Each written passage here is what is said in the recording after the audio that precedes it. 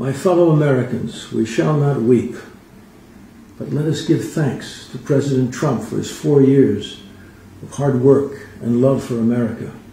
Let us not put our heads down. Let us rise and look to a better future.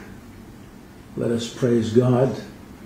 Let us understand His plan is far greater. I know all are disappointed, but this violence is not who we are. We're love, respect, honor. The ones who destroyed will be accountable, but the ones who truly wanted to share love and respect will be heard.